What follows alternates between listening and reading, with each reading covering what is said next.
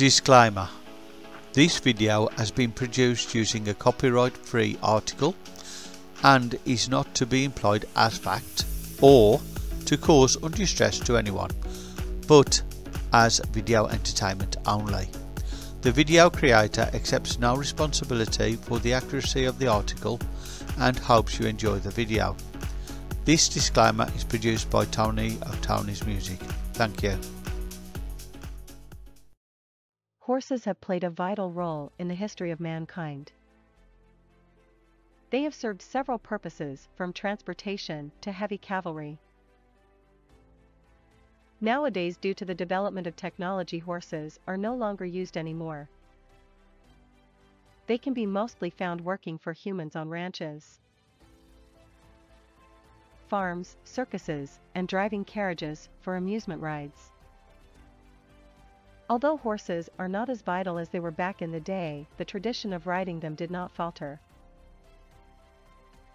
Equestrians were regarded as nobles in Rome who are members of the cavalry. Nowadays they are riders who participate in a number of equestrian sports. Equestrians in this day and age are more known for Equestrianism. It refers to the ability to ride and drive horses. This definition does not just include the use of horses for recreational activities and sports, but also for working and practical uses. Contrary to what most people would think, the term refers to other skills, not just riding them for equestrian sports. Equestrians before. Horses were used for a variety of purposes. They were both used in war and peaceful pursuits. They were used for transportation, agriculture, and warfare. In Rome, equestrians were regarded as elite. Horses were expensive at that time, so owning one meant that you were rich and does not need to do manual labor. They were members of a social upper class in Rome. This class was most often referred to as knights. They were both a military and a political group because horsemen received financial compensation from the government. As Rome expanded, it relied on its allies for cavalry.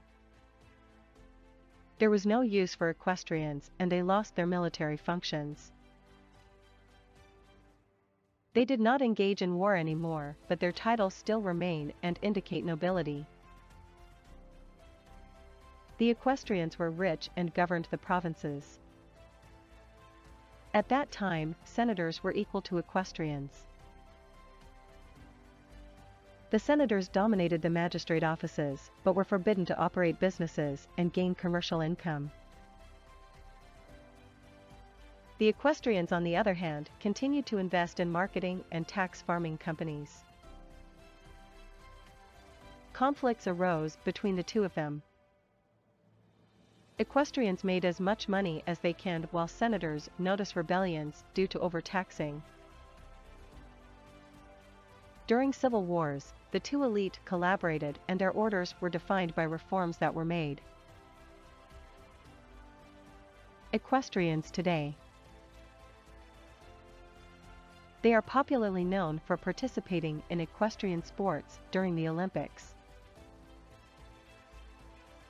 Like before, horseback riding is reserved for the rich. Even today, horses are still expensive and prized. Equestrian events include dressage, show jumping, and eventing. Equestrians should be able to make the horse carry out natural movements on request while running loose during competitive dressage. It is also referred to as horse ballet. Its goal is to develop a horse's athletic ability and its initiative to perform to maximize its potential. Show jumping is a timed event where equestrians are required to jump over a series of obstacles with the fewest mistakes. Riders and their horses should be able to go through the obstacle with the least knocked over portions of obstacles.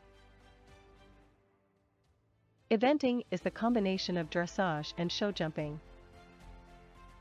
the horse and the rider have to go through a series of fixed obstacles such as stone walls,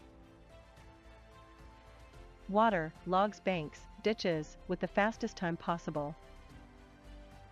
Although the role of equestrians has changed through the centuries, it still holds that aura of nobility that it once enjoyed in medieval times.